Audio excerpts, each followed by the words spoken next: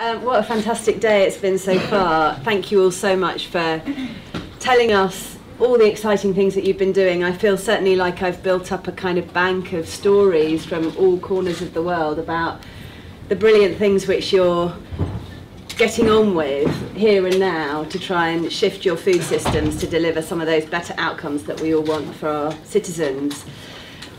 Before I get stuck in, I wanted to just also say a huge thank you to Layla. We won't have another opportunity to thank her because she's doing the thank yous at the very end. But I think we all know she's been an incredible host and chair for us today. So thank you very much, Layla. You've been really wonderful.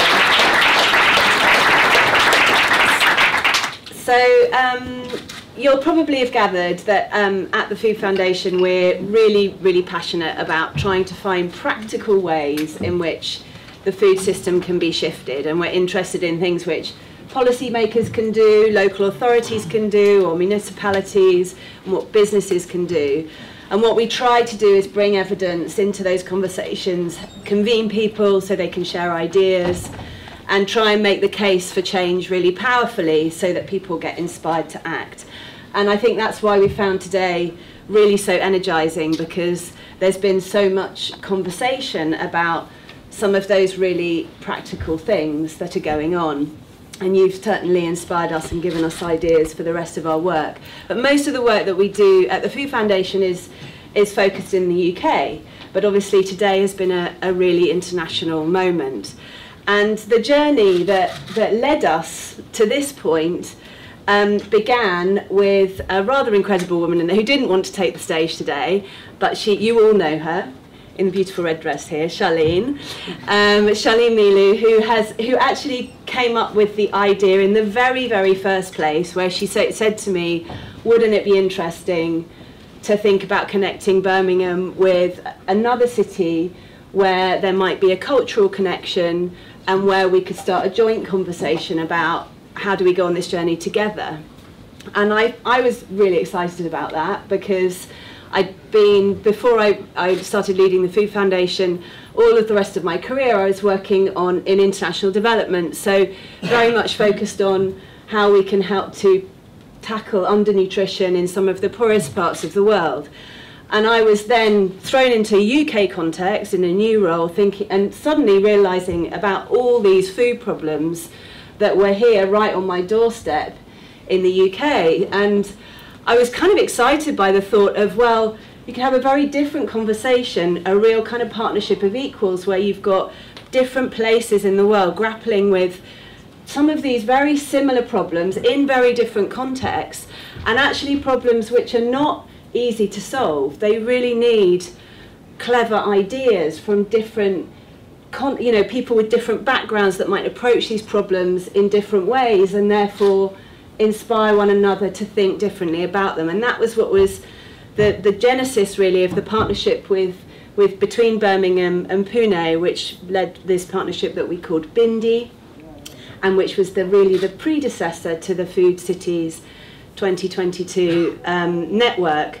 We secured some funding at the time from DFID and the Tata Trust, for which we're very grateful, and DFID, that became FCDO, has continued to fund the works. And I think what we tried to do with the Food Cities 2022 network and the platform and all the resources that Florence, my colleague, I can't see her here instantly, developed, and the webinars that we held with you all, was we tried to really create some of that synthesized evidence and an opportunity for interaction with one another, so that these conversations could develop and the connections could start to be made. So thank you to all of you who were involved in all of that. However, none of it, we wouldn't have even got off the starting block with any of this had it not been for another woman that's here tonight. Her name's Paulette Hamilton. She's sitting here in the front row, is going to take the stage in just a moment. She's recently handed the baton to Councillor Khan, who we heard from earlier on today with a fantastic speech. But Paulette is really the mother of all of this work, and of course of the wider body of work that we're going to hear about in Birmingham, which we've also been very privileged to be involved with.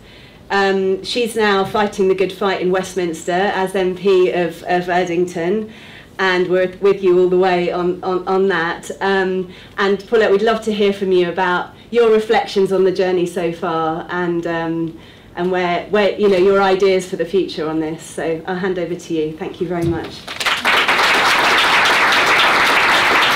Let me start by scrapping the speech that I've written because I can't read this speech. I'll give you a little joke. Since going into Parliament, the staff that I've now got with me, the first thing they always say is, Paulette, please follow the script. Follow the script or you will get yourself into trouble. Well, I'm going to do it again. Right? I'm going to do it again. Let me be honest with you. 4 years ago, Anna and Shalene came to see me. At the time, we'd got Adrian Phillips working with us, and they posed this project to me. And I said to them, I don't know about this. And we talked a little bit more, and I just got excited about the fact that we could twin Birmingham with another city, and this and we could do some really interesting work about food poverty.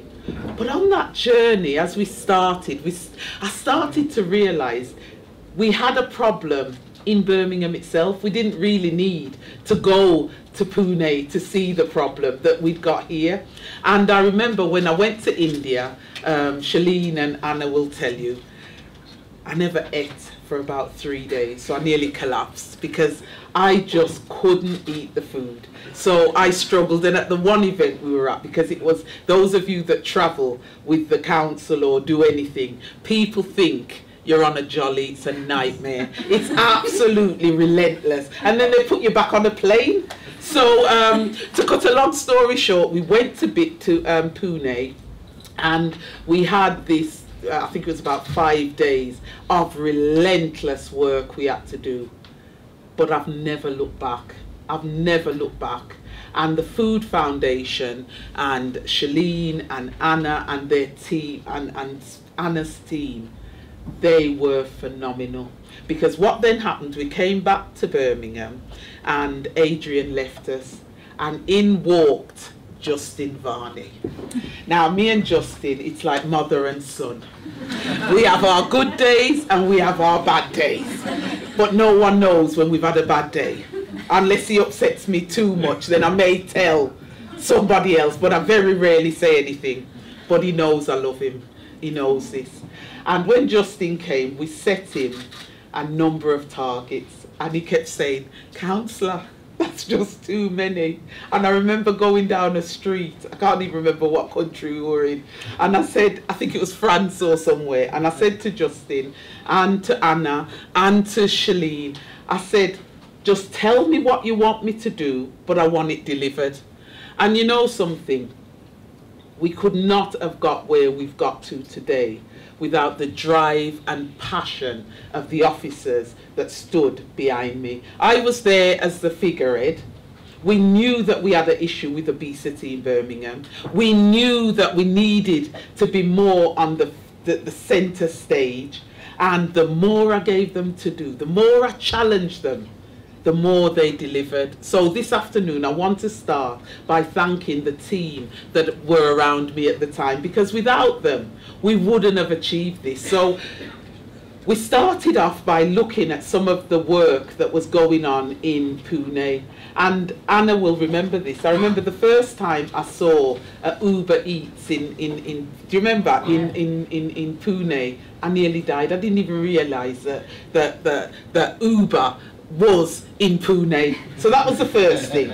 Then the fast food structure, I realised that even in third world countries, even though, would you say Pune was third world? I wouldn't say it was third world, but even in other countries like Pune, how rapid the fast food market was growing. Then we did a little project where we had to walk along the Soho Road, I don't know if you guys remember this, and look where we could find healthy food. Now there was fresh food on Soho Road, but if you didn't know how to cook it, it didn't mean anything. And what we found was that our young people, our families in this city couldn't cook the food, even if the food was put before them. So no matter what they saw, they could not prepare it. So they went back to the fast food, £1.25, chicken and chips or whatever it was. So we embarked, and then Justin said, Councillor, I'm going to apply for us to join the obesity trailblazer. I said, Justin, you're doing too much. He said, leave it to me, Councillor. We will get it done. So we joined that party. So once we joined that, I then said to him, why aren't we involved in COP26? Justin, why are we not involved in COP26? And he said, I said, because food poverty, and this is joking aside, food poverty in Birmingham was something that I was incredibly shocked by. You know, over 40% of our young people live in poverty. They have no food. The food poverty is vast. So we needed to do some work relating to a strategy. How were we going to pull the strands together to ensure that what we were doing was just not talk? So what we then did was, and I'm talking about our journey very quickly, what we did was Justin embarked with his team on a food strategy. But in the meantime, we started the consultation, which I think then we went into lockdown, so that was held up. We then started, I said to him, Justin, I want to be back on that Milan food pack board. He said, Councillor. I said, Justin, don't tell me, Councillor. That is what I want. And as per usual, we managed with the support of people like Shalene and Anna and Justin and Lloyd, to be fair. We managed to get the votes that we needed for me to sit on that board.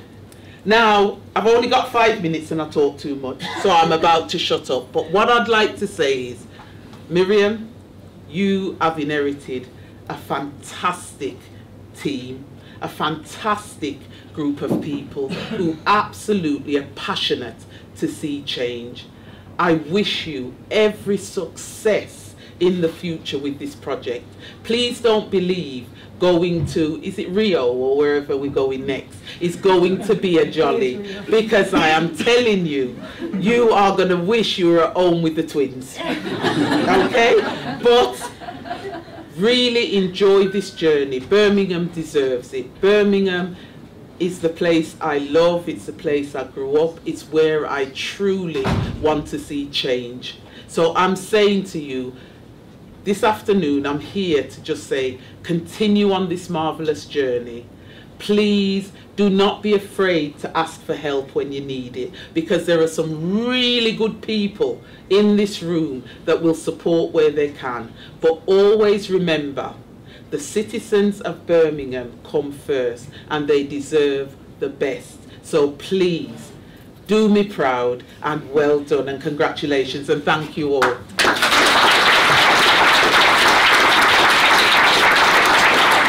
We're going to share with you briefly, because I know you want to get up to the reception to join us in watching the celebrations tonight.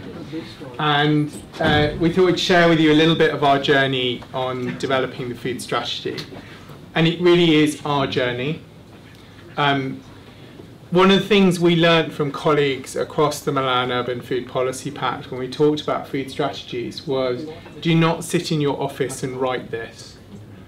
If you write a strategy based purely on the evidence and the science, you will fail.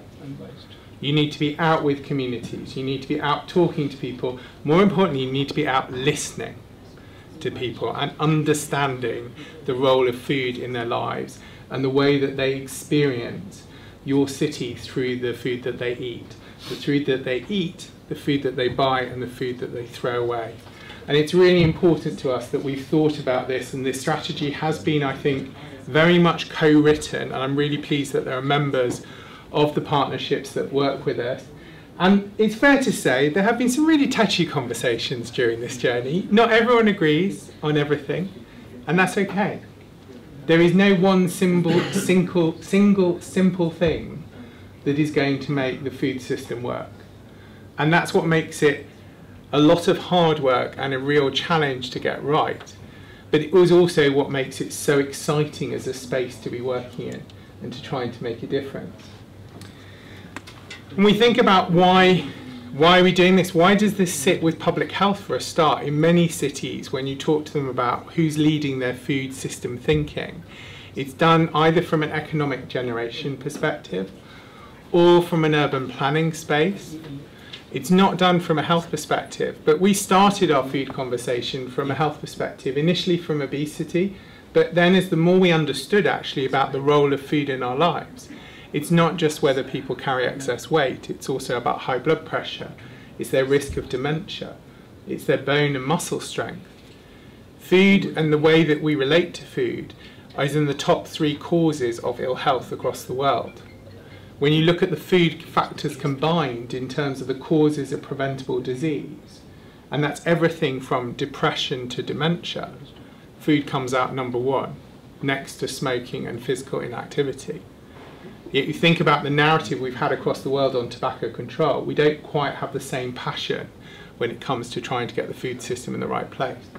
So we came at this very much from the perspective, from a health perspective and a broad health perspective, and getting beyond the conversation of obesity. But underpinning it was the voices of citizens. And one of the very early pieces of work that I inherited when I first came to the city 3 years ago was focus groups with families from some of our deprived communities who were saying to us, you know what, we know our kids are fat. You don't need to tell us that. We know, we buy their clothes every day. We know what it's like. We know when they sit crying and talking to how they're picked on and bullied. We know that. But you are not making it easy for us to try and help. Because every day we pick them up at school and we walk down a high street which is full of fast food, high fat, high sugar, that is cheaper than the healthy stuff. And we have to walk that gamut every day. And as a society, we culture them to want that food. So you're creating this obstacle course in our lives, which is making it really difficult for us to give our children a healthy diet and for them to achieve a healthy weight. So we need to shift the obesity conversation from being about personal failure into a space which we are a society which creates an environment in which it's easier to be struggling with your weight than it is to get to a healthy weight, and that requires a whole system solution. It requires talking about our economy, our built environment, our supply chains, the whole system. And that's very much where we got to. And when you try and put this on paper, and the team have spent quite a long time with a lot of post-it notes on walls and lots of variations, they've now beautifully streamlined it. And for any of you who aren't members of the Milan Urban Food Policy Pact, I do want to give it a really big plug. I think it's fair to say when I started, and I first met Shalene, who was advocating for this, and I was kind of like, I'm not sure. Is it really worth doing? Is it going to make a difference? And then she started to say, well, you know, much as, and as Councillor Hamilton, MP Hamilton said, you know, going to these international conferences is hard work. You're finding it today. Your brain's a bit frazzled now. But actually what you learn from others is invaluable. And actually those networks that we have through the Milan Pact, the toolkits, the resources. So when we sat down to write our strategy, we didn't have to start with a blank piece of paper. Now I think it's fair to say, and I'm sure the group will forgive me, the Milan version of this diagram is a little bit more complicated. It has lines going all over the place. So we did have to distill it down for something that was a bit easier for me to understand. But we weren't doing it alone. And that's the value of being part of the global network of cities in this space. It's why when we got into the food justice space in this way, we wanted to do it with other cities. Because at times this is really hard work. At times it's fantastic work. But being able to share both the successes and the failures with each other is what gives us value as a global network in this space. We're also part of the delegates network. And it's really interesting because they have very different slants. Milan is very focused on system approaches to food. Delegates really talks about the value of food to culture and tourism and trade. And because we're both founding members of both networks, we're working across them, and they're kind of cross-pollinating a bit at the moment, which is brilliant. So with the Milan network, we're leading thinking on the diversity, cultural diversity of food and its value in global cities. With delegates, we're talking to them about sustainability and food system approaches. And although I really want these networks to stay separate because actually they have real value in their identity, that cross-pollination between them is really, really valuable as well. And in the UK, we've drawn heavily on the support from the Food Foundation. I'm very grateful to Anna, Shalene, Florence and other colleagues who've stood alongside us as we developed this strategy and gone, you know what, there's a really good idea you could borrow from Bristol. So-and-so in Nigeria did this. This is a really good idea. Why don't you try it here? They've taught us to be humble and to go, anyone can teach us to do something better, and please do. So as we go on our journey in the food strategy, I'd really ask you to help us. We do want to have the best food strategy in the world. I'll be upfront on that. But I want you to want us to have the best one so that you have the best one too. That's what collaboration around this is about. So please, as you take away the strategy and the lovely goodies in the bag today, think about how you can be part of the journey with us wherever you are in the world, and how we can be part of your journey as well. Because that's what will really make the world a better place for all of us. So I'm going to hand over to Sarah, who's really the brains behind all of this. Much like Paulette said, I'm the front man in this. And I've also been delighted to grow a food team in Birmingham. When I arrived, food was a kind of footnote in someone's job, and we had a little bit of Shalene's time, with a little bit of someone else's time, but we didn't really have a nexus. And in creating a food team that is dedicated within our public health function, we now have a real nexus of people who are experts in this space and are really starting to accelerate and grow our approach as a city. So my top tip is, if you are in the foothills of this journey, invest in a Sarah and a Bradley and a Reese. Invest in a food team, because they are really money well spent and they really do make a difference. If you're going to do this, commit to it and do it well. So over to Sarah to really talk through some of the detail. Thank you, everyone. And I mean, it's always hard when you come after Councillor Hamilton, as she was, and now the Right Honourable Paulette, especially when she refers to you as a son. And I have had many calls that started with, I just want to have a conversation about how you're doing. And I really think you need to go to bed a bit earlier and stop doing emails in the middle of the night. But I want to say, first of all, that actually it is all of the elected members. It is both Paulette, it's Councillor Khan, it's the leader, who I'll hand over in a minute. I am extremely lucky to work in a council where the politicians understand public health, the importance of it, and the importance of working across a whole system in partnership, and the importance of food to our city. It's not just important for health, it is important for our economy, it's important for our sense of identity. Many of you will have heard, I'm sure today, references to the Balti, a dish that was created by migrants who came to our city. And every day new dishes are created in Birmingham by people that have come from all over the world and been adopted by the city. And I certainly feel adopted by the city. I'm going to hand over to the leader in a second to talk to you about the Food Justice Pledge. But I want to add to the story in a sense that this Food Justice Pledge came out of a series of conversations during the COVID pandemic, where we were sharing with cities across the world how difficult it was to feed people and how challenging it was, not just because of what was going on in our own cities or our own countries, but actually this was a global conversation and a global conversation in which cities were absent.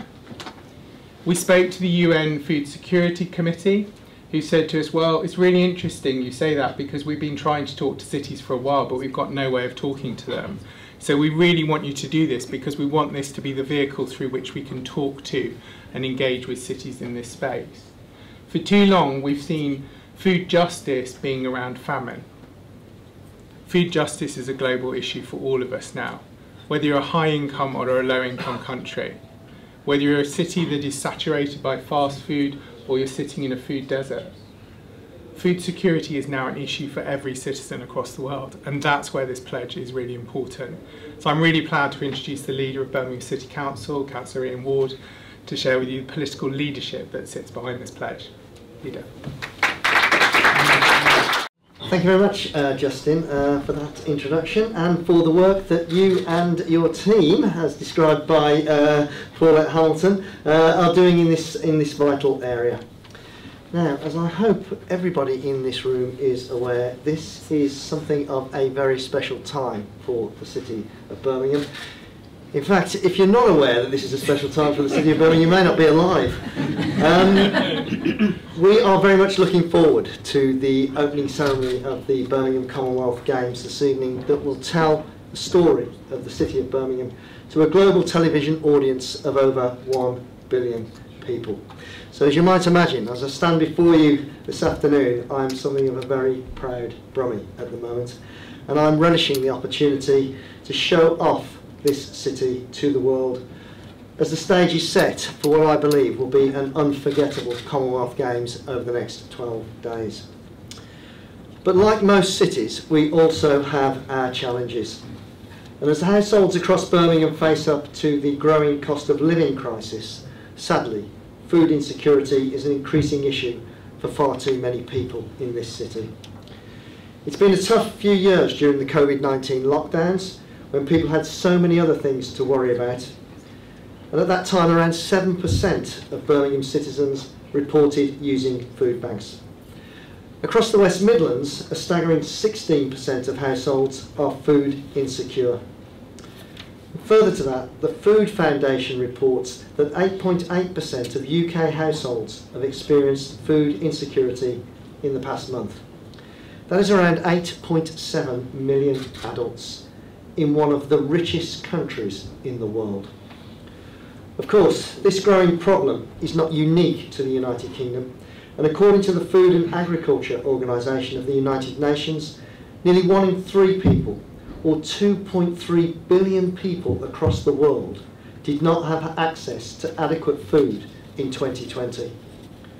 And on current trends, the lasting effects of the COVID pandemic, the climate crisis, the global food and fuel crisis, and other uncertain world events mean that without action, we're heading for a world where more and more people will not be able to access the very basic necessity of survival, food. But it is not too late to build a future where every citizen has food choices that are nutritious, affordable and desirable, so all citizens can achieve their potential for a happy and healthy life. And if you'll excuse the culinary reference, the recipe for success is collaboration. Across places like Birmingham, political and business leaders must come together to enable a collaborative food justice revolution. I say places like Birmingham because cities are at the forefront of addressing global challenges. More than half the world's population now live in cities, and it will be our great urban centres that drive new innovations in response to these challenges. The partnerships, networks and joint initiatives which Birmingham engages with, some of which have been highlighted through this summit, will continue to drive the necessary change. And the Birmingham Food Justice Pledge is a living example of the collective efforts of cities to be at the forefront of change. So I want to thank the many speakers, delegates and leaders from around the world who have shown their commitment to making a difference in their food systems and driving change in those systems around the world. I know that the challenge may seem insurmountable, but together, united, we can bring food justice to our cities and drive the food justice revolution around the world. This is only the start of an ongoing collaboration between our cities. And by signing the Birmingham Food Justice Pledge, we commit to addressing food justice by acknowledging that all of our citizens, irrespective of status, are entitled to nutritious and suitable food at all times. One of the cities to sign the pledge is our only formal Commonwealth sister city, Johannesburg, and their mayor, Dr. Umpo Falazzi, has sent us a short recorded message emphasising the importance of united global city action. So roll V2. Now is the time to show our collective commitment, and I invite all city leaders and delegates to sign today. I know that many of you who couldn't be here in person today are in fact signing online. I'm looking forward to seeing this movement grow in the coming months with more and more cities getting on board. Those who can, please join Justin, Mariam and I at this table and be the first signatories for the Birmingham Food Justice Pledge. Let's all of us work together to make this the beginning of a historic movement of collaboration and food justice throughout the world. Thank you all very much.